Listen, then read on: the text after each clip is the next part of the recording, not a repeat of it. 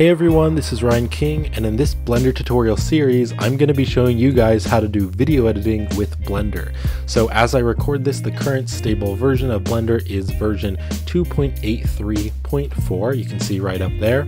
So this is part one of my Blender video editing tutorial series, and in part one, I'm going to show you guys the default Blender setup that I use for video editing. So I've loaded up the default factory settings of Blender, so if you've never opened up Blender before or you haven't changed many of the settings, then this is what you're probably going to see. So I'm just going to click on this splash screen just to close it. And if you know much about Blender, then you'll know that Blender is mainly a 3D software, but Blender also has a pretty awesome video editor. It is a simple video editor, but it does work really well and I really like to use it. So there's a few ways to get to Blender's video editor.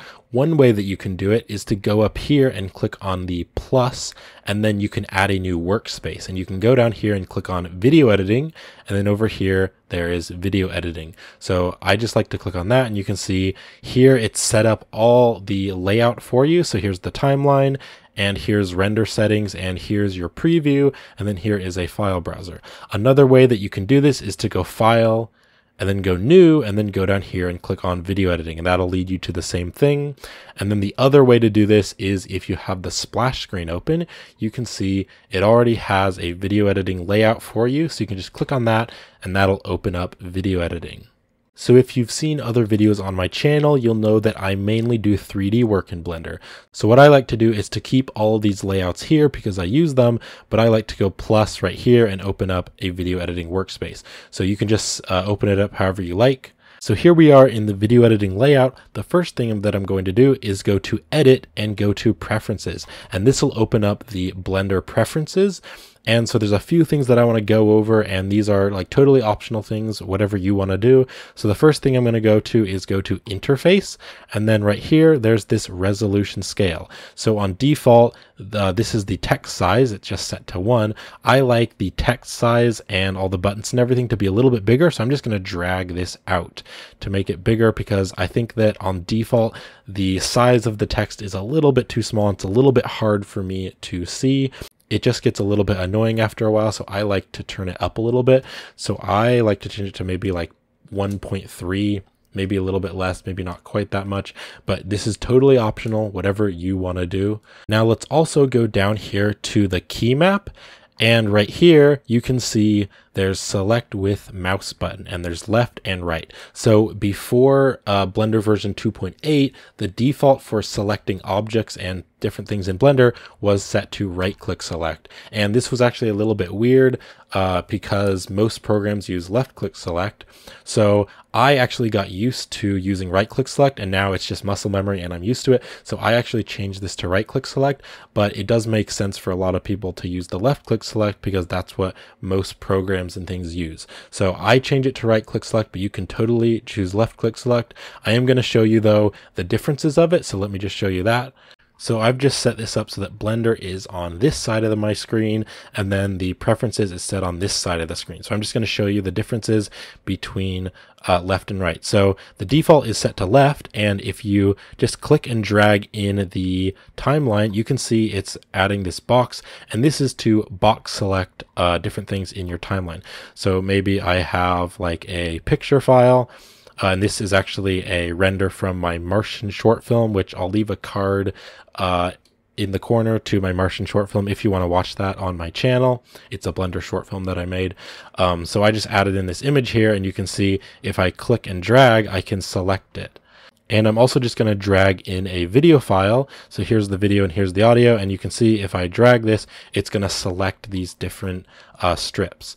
And if you want to drag around this little blue line, and this is where you're currently looking at, you can just drag it around by clicking up here, and then if you click down here, this is going to be the selection.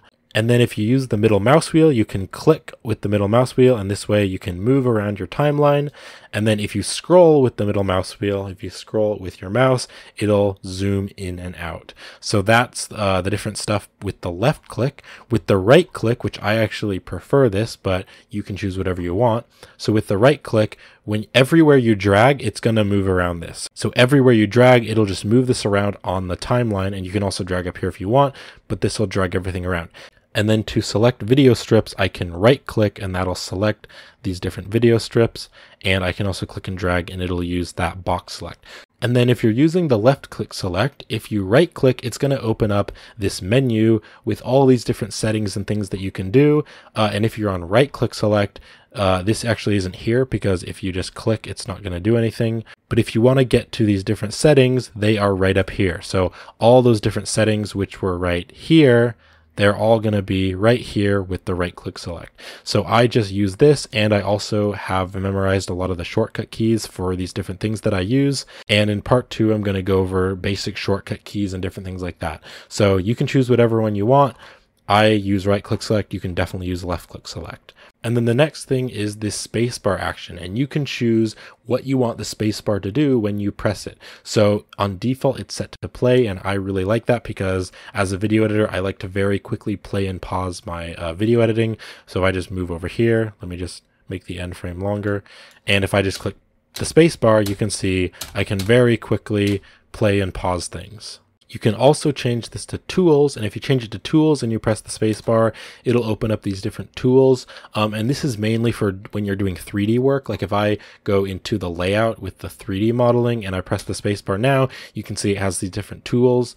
And there's also the search. So if you change this to search and then press the spacebar, it's going to open up this search, and you can just type in different things like maybe merge, and you can merge images, different things like that. But definitely for video editing, I think the best thing to do is to press play. And even though I do a lot of 3D work, I still like using this play with the spacebar, because if I'm doing like a 3D animation or something, it's really easy to just very quickly press the spacebar, and you can see it's playing right down there.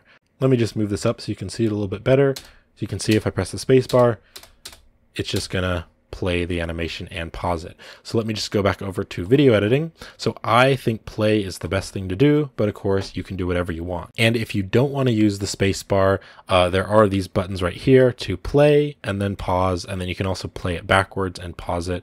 So they're right down there if you want to use it. I like using shortcut keys though, because it really speeds up your workflow. So I just use the space bar. So it's really up to you what you want to do.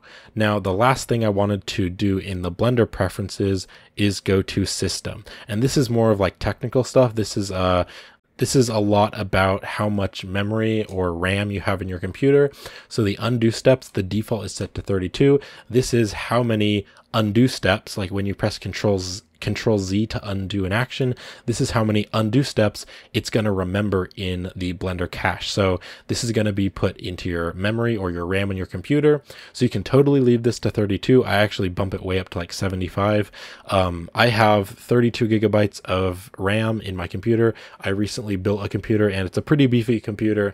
So I put 32 gigabytes of RAM in it. So I have this set up way higher, but you can just totally leave it to 32 if you want. That's the default. And then also this memory cache limit, this is going to tell Blender how much amount of RAM you're going to let Blender use. So if you hover your mouse over this, you can see it says memory cache limit in megabytes. So 1 gigabyte is 1024 megabytes. So you can see right now on default, Blender allows about 4 gigabytes. So since I have 32 gigabytes in my computer, I actually let Blender use a lot more. So I turn this up a lot higher. I would probably like double it. Future Ryan here. I forgot to add in the tutorial why this even matters, why you might want to turn it up. So basically, when you add in a video file, you can see right here this orange area. When you start to play this, you can see it starts to add this orange thing right here.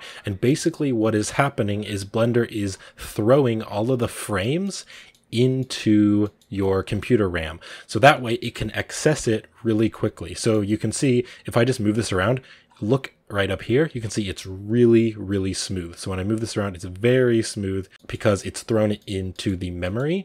And then if I move over here and try to move around, you can see, look how glitchy it is. Like it's because basically it's not in the memory. And you can see as you move it around right here, it's trying to add it into the memory.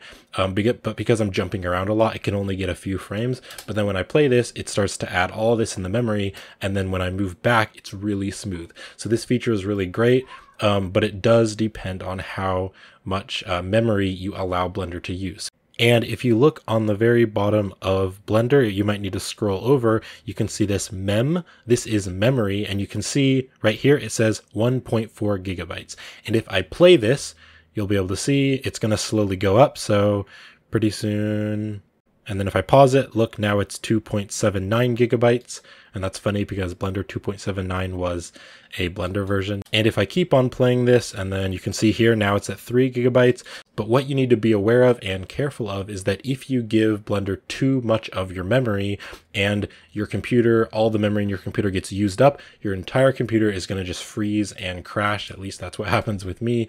And so if you have like a bunch of tabs open, maybe you're listening to music, then you have like some other programs open, that's all using memory in your computer. And so if this gets too high and all your computer memory fills up, your entire computer is going to crash, and I just have to kill my computer and then turn it back on. So just make sure this doesn't get too high. So then if you want to save all these different preferences that we set up, if you want to save these, you can click on this Save Preferences button. And if I just move myself over, then you can see it's right there. It's the Blender preferences, and you can just click on this and then click on Save Preferences. And that way, when you open up a new scene in Blender, all these settings that you changed are going to be set to default.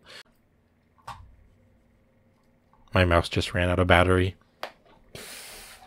Okay, it's charging now, so I can still use it while it's charging. So now that we have that all set up, I just closed the Blender preferences and I just made this full screen again. So now let's talk about this file browser. So this is a really awesome feature in Blender, and this is going to allow you to get files from your computer. So you can just locate to the different files on your computer here. You can also search for them, or you can also like go up folders or add a new folder. So if you're working on a video editing project, you can just navigate to where all your video files are, or you can actually just drag in where they are on your computer and then it will jump to it. So these are like some different files from my Martian short film. Like I have some videos and pictures. So for instance, if you had a video editing project, you can just drop that in, and that way you can just click on different things and drag them in right here.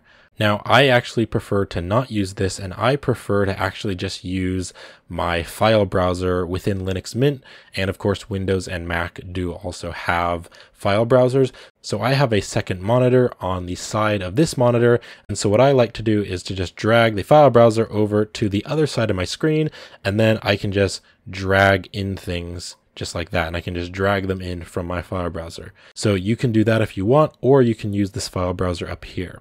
If you don't want to use this though, I'll show you how to get rid of it. So what you do is you click right up here when this crosshair appears, and you're going to click, hold your mouse down, drag it out this way, and you can see it has that little arrow there.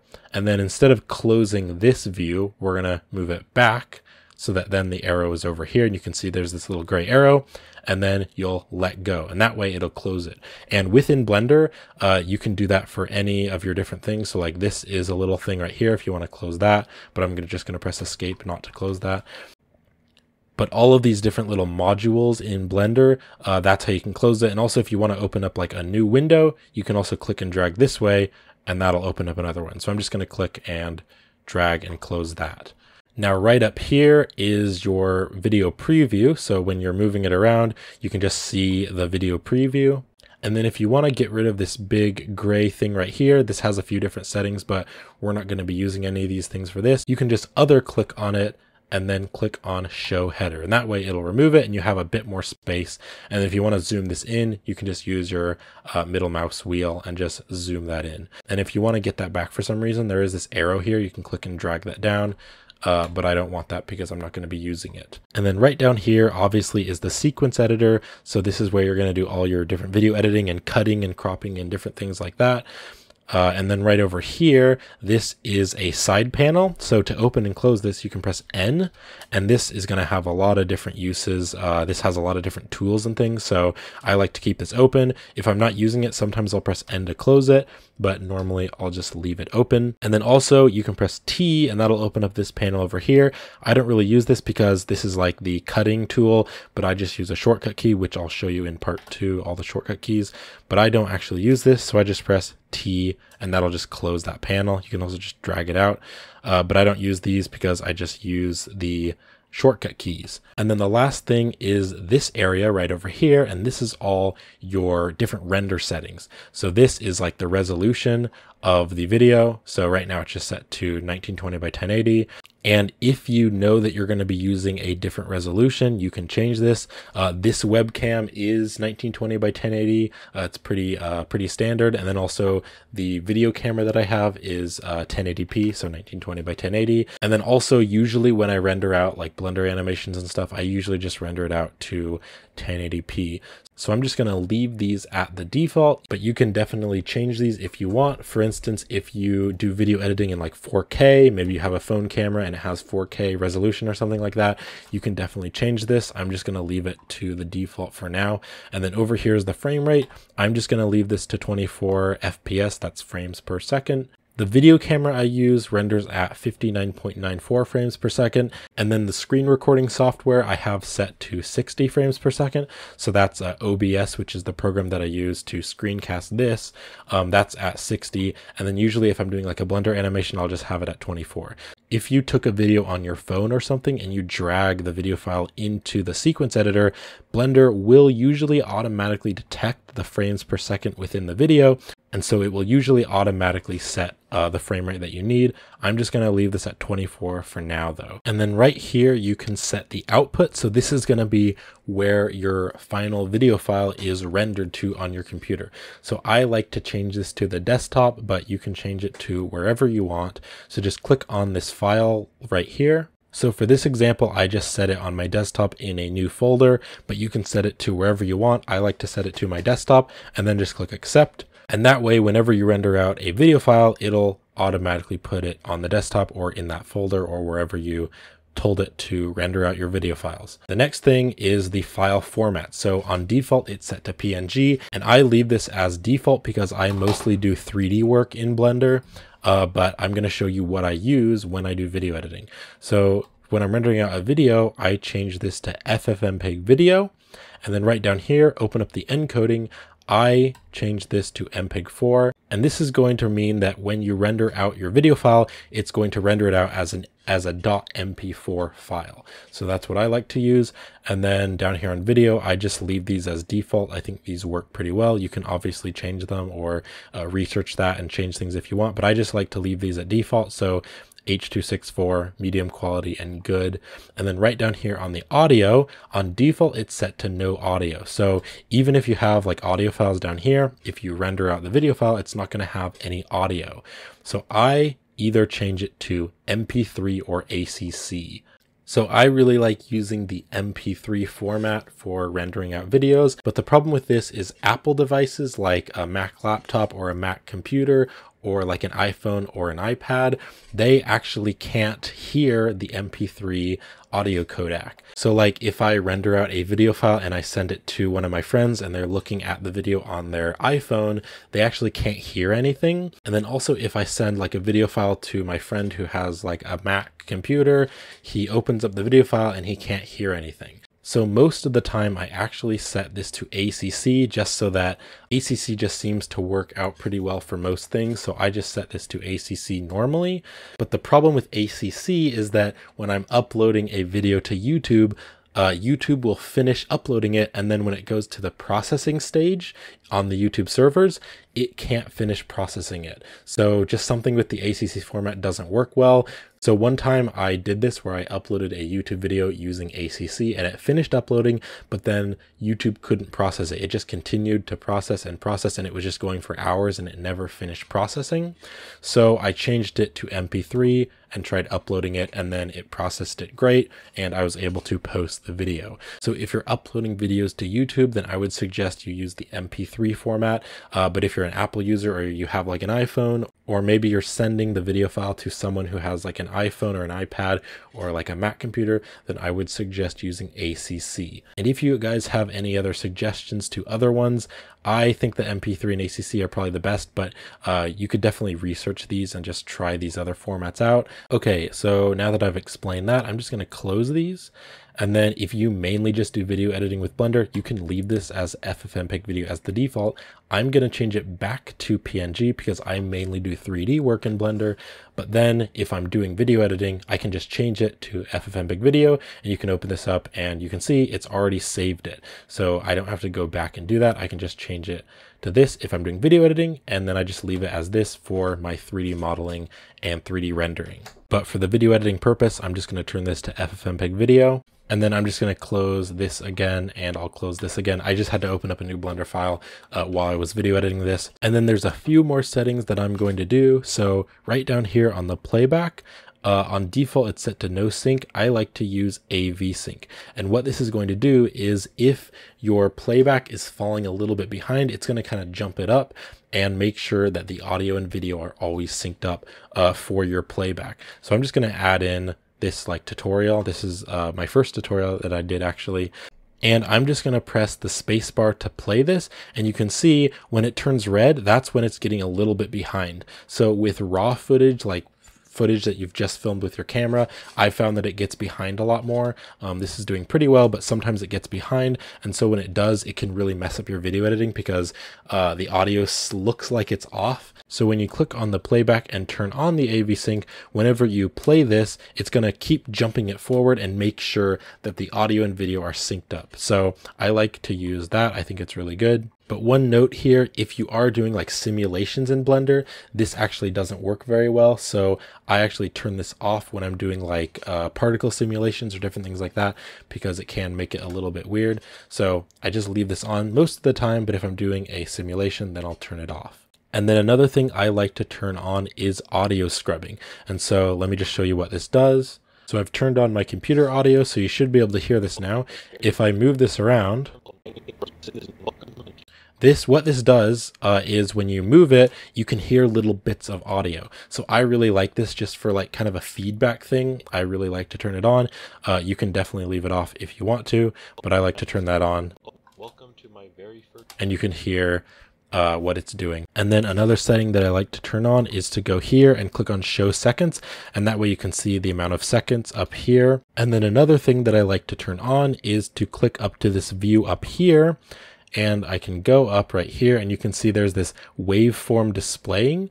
I like to turn it on, and what this does when it finishes the strip previews, what it will do is you can actually see little waveforms on the video. So you can see here it is. Let me just make this bigger. And you can see right here. So I really like using this feature. This is really good for like syncing up two audio files or something. So I really like to use this. So I just turn that on.